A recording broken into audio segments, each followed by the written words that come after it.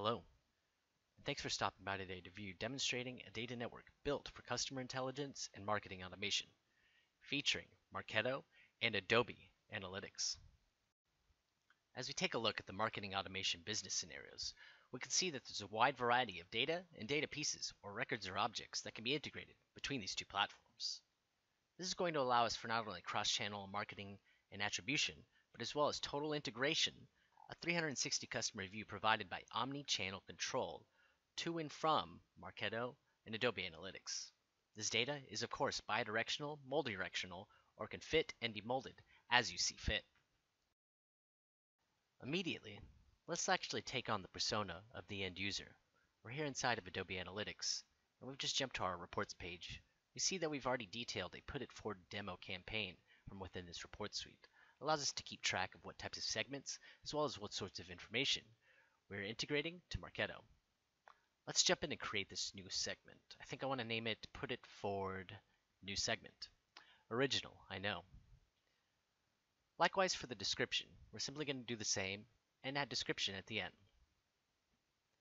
Let's make sure that we've got our right tags and as well as the tags, the proper definitions of different dimensions, metrics, or segments, as well as time from within Adobe Analytics. This is going to allow us to approve this new segment here inside of Adobe.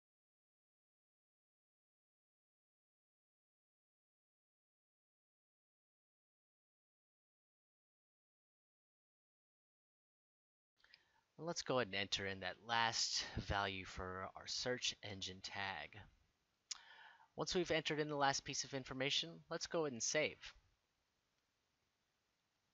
As we jump into the Put It Forward Platform Builder its tool, we can see that we can edit the name of it, make it active upon the creation, notifications based on any changes, as well as the ability to persist logs. This is great for rolling back information should you need it.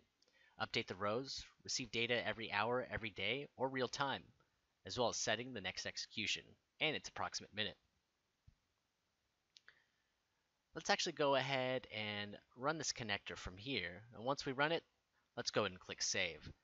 Now we're going to integrate our data from Adobe Analytics that we just created from that end user slide and hop into Marketo. Now that we're inside of Marketo, we click on Demonstration and we see that we don't have anything here under this folder just yet. No new smart campaigns or no new segments. Let's go ahead and refresh this Marketo instance. Once we've refreshed it, we now see that we have the appropriate Put It Forward demo campaign, which is our report suite from within Adobe. As well as that, we've now acquired our new Put It Forward new segment here inside of Marketo segmentation.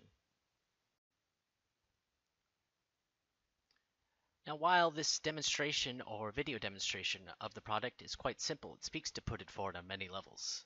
Not only are you able to integrate a wide variety of information, but any data object from within any of these two tools can be integrated. Once you're inside of your tool and you begin using it, you can begin to update your list and campaigns as needed. I do want to thank you for stopping by and for viewing. We hope to hear from you soon. Have a great day.